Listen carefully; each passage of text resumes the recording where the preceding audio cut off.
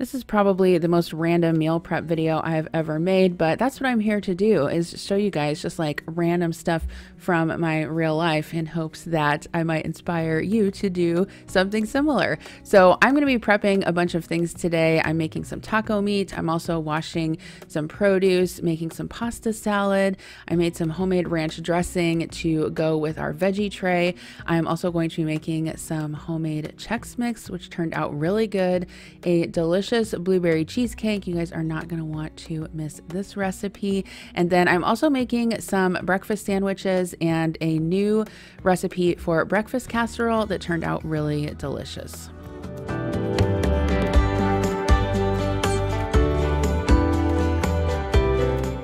All right, so I am going to meal prep some breakfast casserole. This is the recipe I'm going to use. It is a Taste of Home recipe.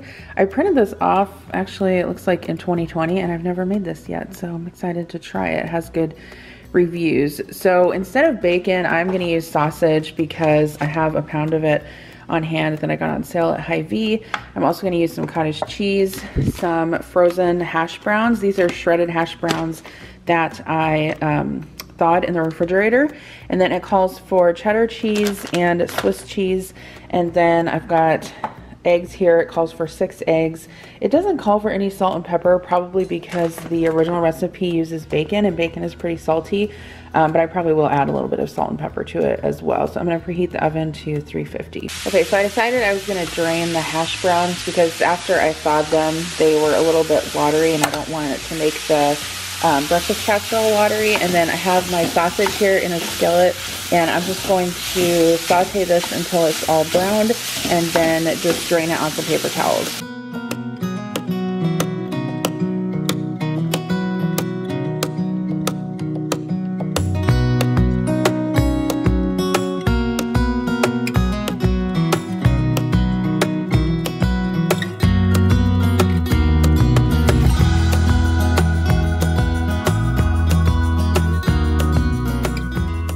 Okay, so I beat my eggs in this bowl here. I'm going to add the cottage cheese. You need 1.5 cups of that. This container is exactly 12 ounces, so it's convenient. I'm going to add some pepper. Probably just about 1/2 teaspoon of salt. I'm going to add my shredded hash browns in here. I started out those as being 4 cups, but they kind of shrunk down a little bit after they thawed. Okay, and then I'm going to add some cheddar cheese and some Swiss cheese. Okay, so this is all mixed up. This is the potato, egg, cheese mixture, and then I've got my sausage here that I just drained on some paper towels. I'm gonna try my best to fold this into here without making too big of a mess. I should have used a bigger bowl. But I also sprayed my dish, so as soon as I can get this mixed together, I'll transfer it to the baking dish.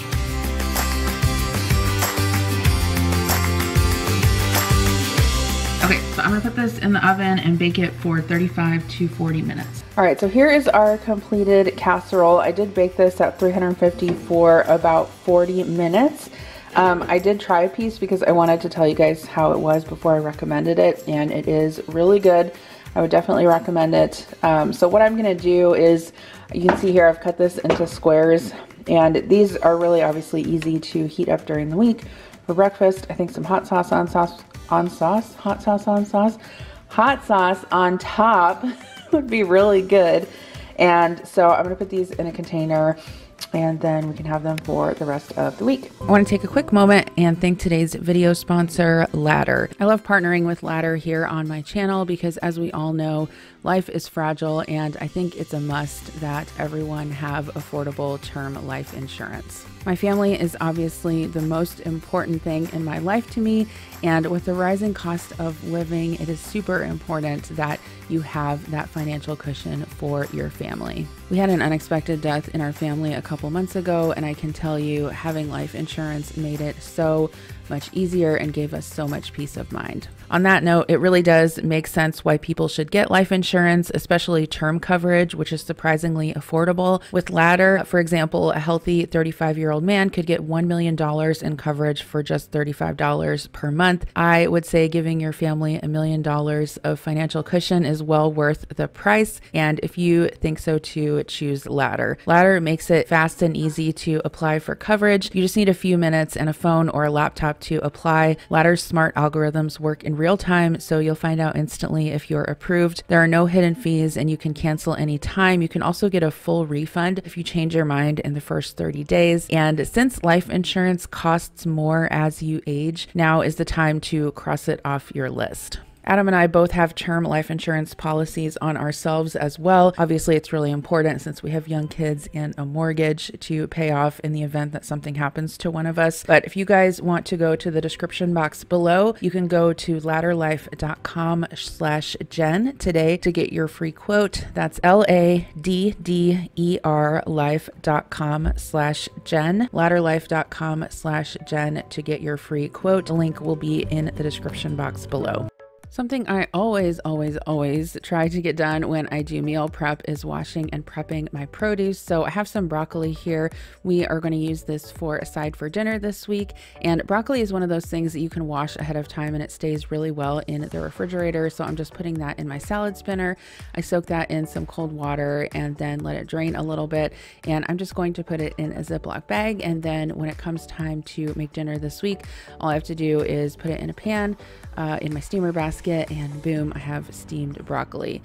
Since I'm also going to make some homemade ranch dressing, this will be really good with that if we want to snack on it as well. I also had some bell peppers that I wanted to get washed up, and I did get some questions recently on how I wash my produce. So I can't remember if I made a video specifically on that or not. Maybe I should check on that. I can't remember. I'll have to look. If I can find it, I'll link it down below. But typically I just soak all of my veggies in cold water in my salad spinner.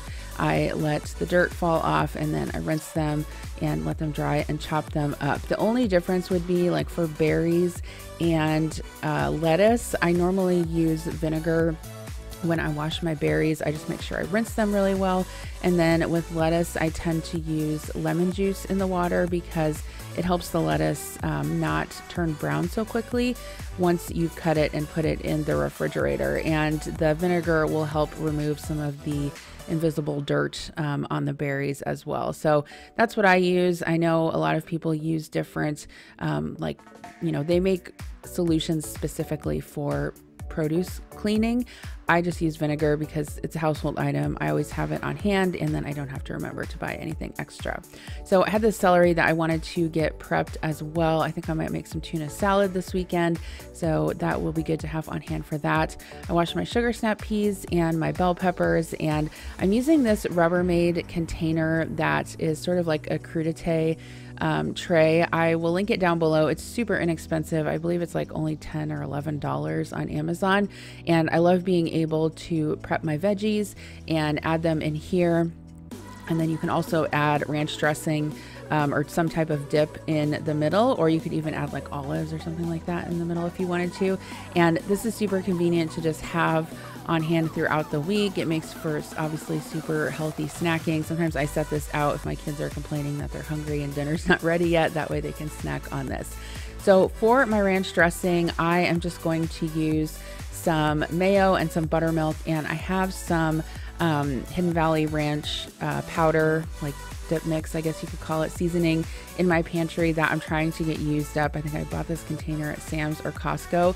So I just use 1 cup of mayo, 1 cup of buttermilk, 3 tablespoons of the ranch mix, and then I add a little bit of paprika and pepper and garlic powder and some extra dill just to kind of jazz up the flavor a little bit, but that part is optional. You can obviously season it to your taste. So here is what our veggie tray looks like. I'll also be using that dressing for salads as well, but I've got my bell peppers, my celery and cherry tomatoes and some sugar snap peas. So that will be great to have throughout the week. Okay, so I'm gonna make some blueberry cheesecake, and the reason I'm making this is because I have some cream cheese that I got on sale during Christmas. I seem to collect a few boxes of cream cheese that I need to use up. So I have 3 boxes of that. And then I also had some blueberries that I wanted to use. So I've got 2 cups of those. I'll link this recipe down below. I just found one online for blueberry cheesecake. So I have some graham cracker crumbs, some butter for the crust, some sugar, eggs, lemon juice, vanilla extract, some sour cream, and then I've got my springform pan here as well. This is a 9-inch springform pan. So for the crust, I melted the butter in the microwave, and then I've got just a cup and a half of graham cracker crumbs. Obviously you can make your own if you want to, but I didn't have any on hand, so I just bought the crumbs already made for me. And I'm gonna add some sugar in there and just mix this up until it all comes together. And then over here, I've got my springform pan. I cut a sheet of parchment paper into a circle, and then I just sprayed the bottom with nonstick spray, put the parchment paper, sprayed it again. This just helps to be able to get it up off the bottom of the pan once it's baked. So I'm gonna mix this and then press it into the pan, and then we'll par bake the crust.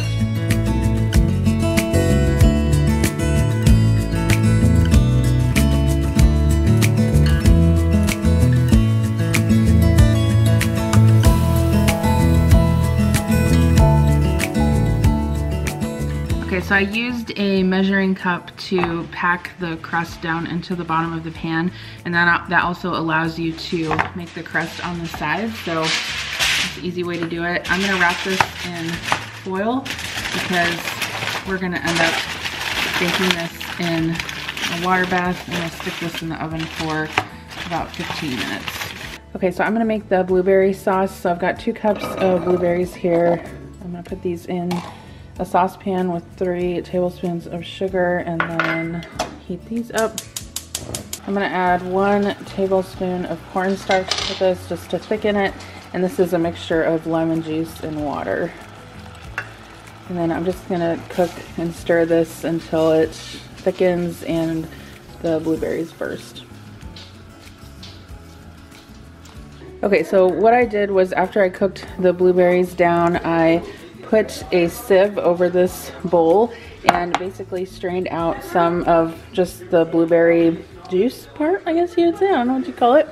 And then I separated them and put the blueberries back in here. So what this part is going to be is the swirl that's going to go on top of the cheesecake, and then this part will actually be the blueberry topping that you put on once it's finished. So I'm going to make the cheesecake filling part. So I've got my 3 packages of cream cheese in here. These have been softened, so I'm just going to beat these until they're smooth. Okay, I'm going to add the sugar and then beat that up. Okay, I also added the sour cream and the vanilla extract, and I'm gonna add the eggs one at a time and just beat everything until it's well combined.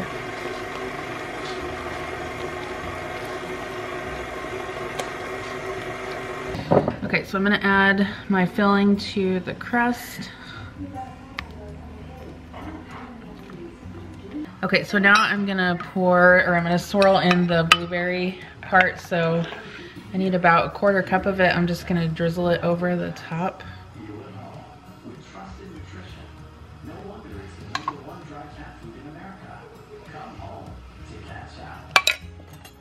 And then I'm gonna take a knife and just swirl it through the top like this.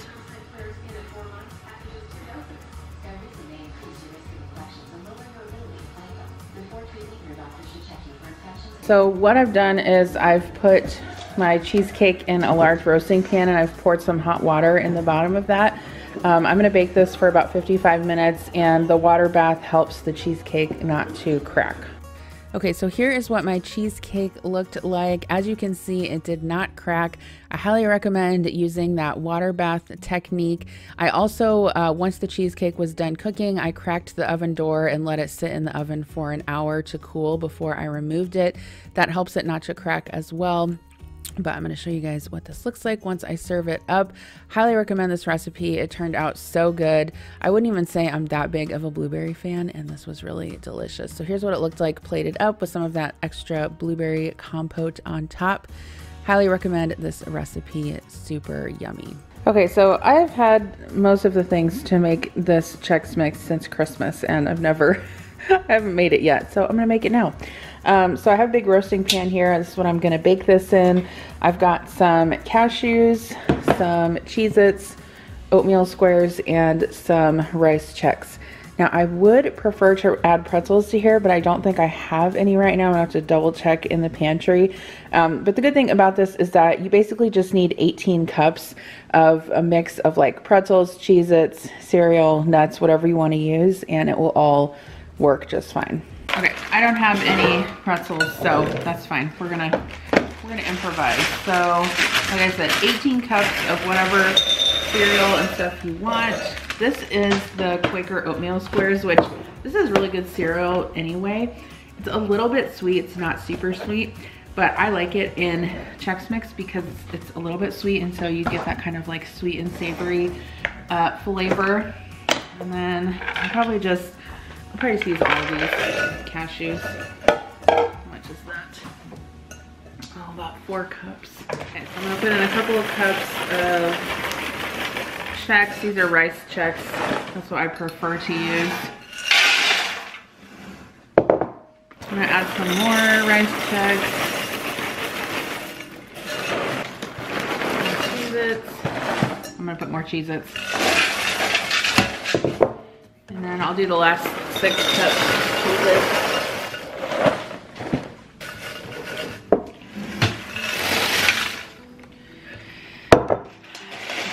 The best thing too about making Chex Mix at home is that you can put whatever you want in it. So, you know, if you don't like peanuts or nuts or you want a different kind of Chex, just do that. Okay, now I'm gonna melt the butter. Okay, so I've got 2 sticks of melted butter in here. Shh, don't tell. Okay, so to the butter, I'm gonna add 4 tablespoons of Worcestershire sauce. I'm gonna add 3½ teaspoons of seasoned salt, ½ a teaspoon of garlic powder, and that's it. I'm gonna whisk this up, make sure all the seasonings and everything are well combined.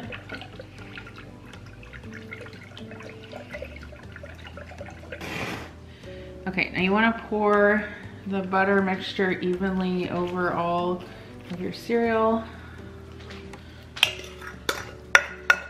and crackers, and then just toss this like really gently because you don't want to crush the cereal, but you want to try and get everything mixed together.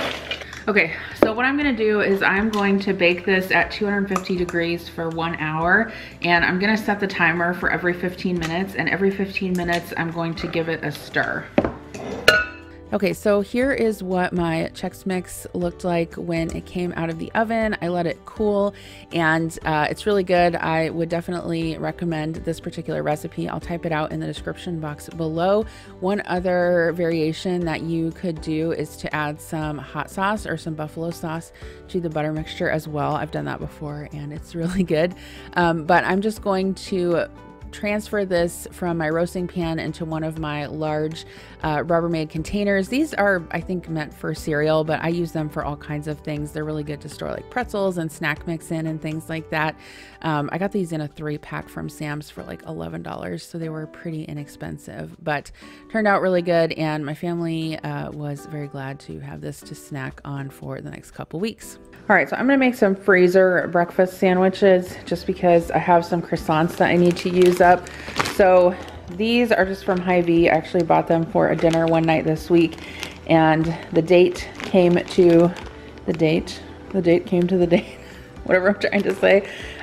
So I put these in the fridge and I'm gonna use them to make some sausage, egg, and cheese breakfast sandwiches. So I have 4 eggs left, which is the perfect amount. I need to go to the grocery store. I've got my air fryer here because I'm going to cook some of these sausage patties. These are just frozen ones that I get at Walmart. They're really good. So I'm just gonna put 4 of those into the air fryer here, cook them probably, I don't know, 375 for 10 minutes. And then I'm gonna use some of this sharp cheddar cheese from Aldi to assemble them. Okay, so I've got a skillet here. I'm going to spray with some nonstick spray. This is how I'm gonna cook my eggs for the breakfast sandwiches. I was thinking about baking them, but this will be easier since I'm just gonna make 4.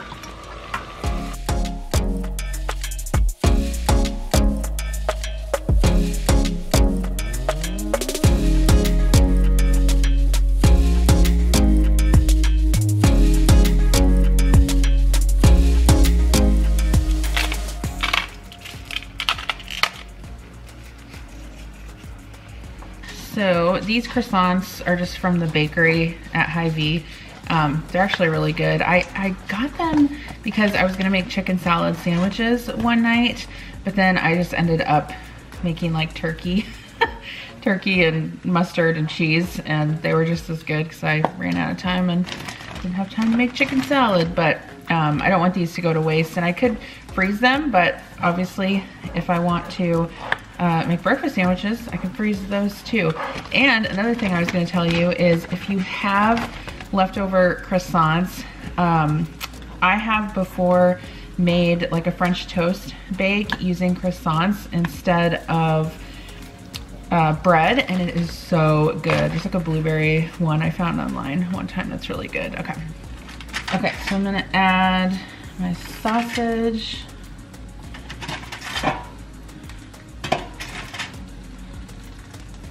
I'm gonna flip my eggs.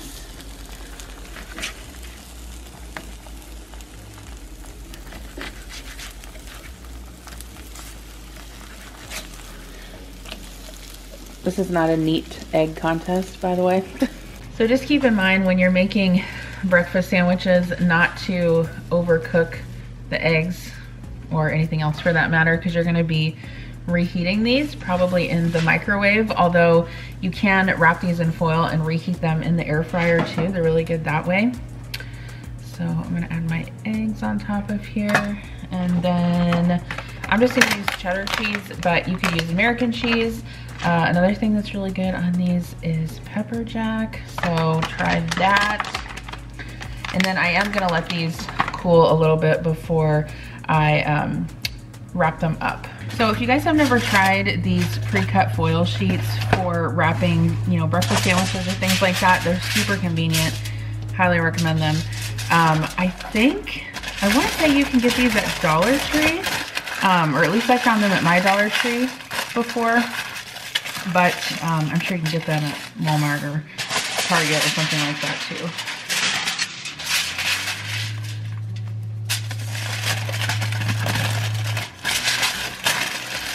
So obviously you cannot put foil in the microwave, which is something I feel like I stress to my children on a daily basis. Remember, can't put foil in the microwave. But like I said, you can heat these up in the air fryer, or you can just unwrap them from the foil, and then I'd probably wrap them up in a paper towel and heat them up in the microwave. And you can either heat them from frozen, but I would probably do it on like 50% power just until they get warmed through. And then if you want to thaw them overnight in the fridge, you can do that too. So just take one out, stick it in the fridge the night before you want to eat it, and then in the morning it should be thawed and you can microwave it as usual.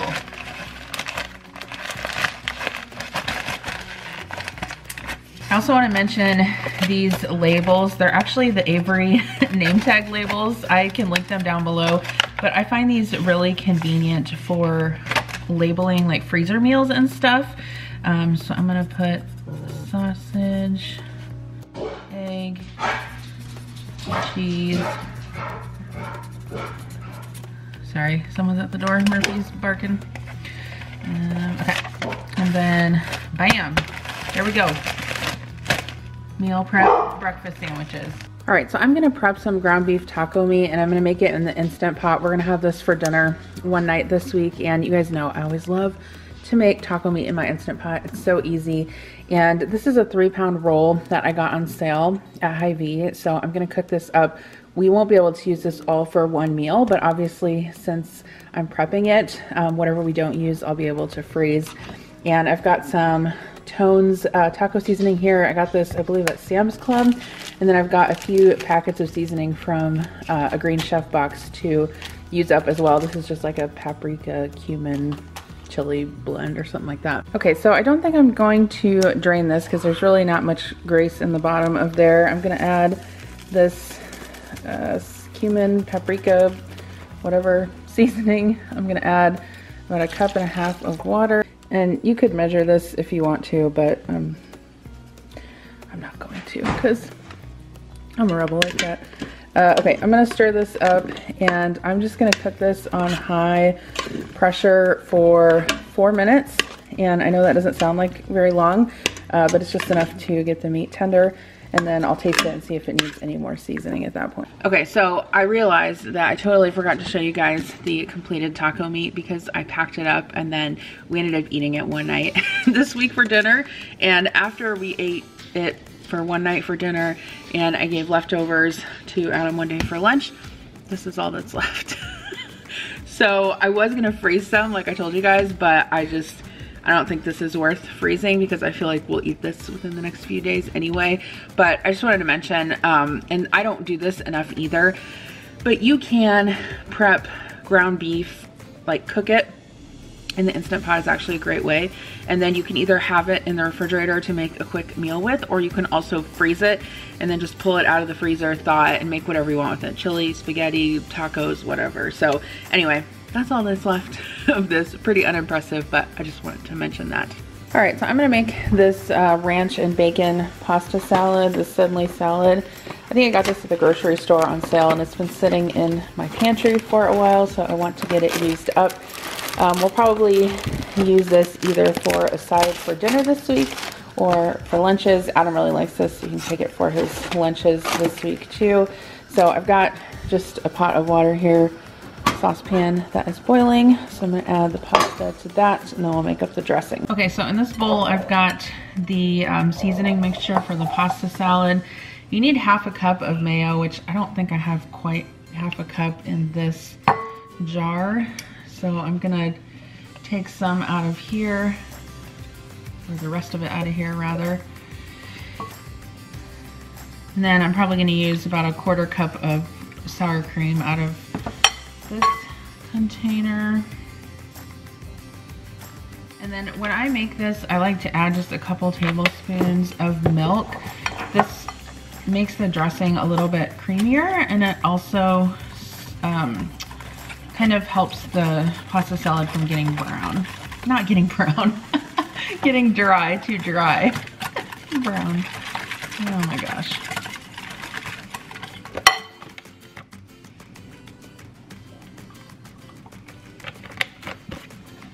Okay, I'm gonna add my pasta to here.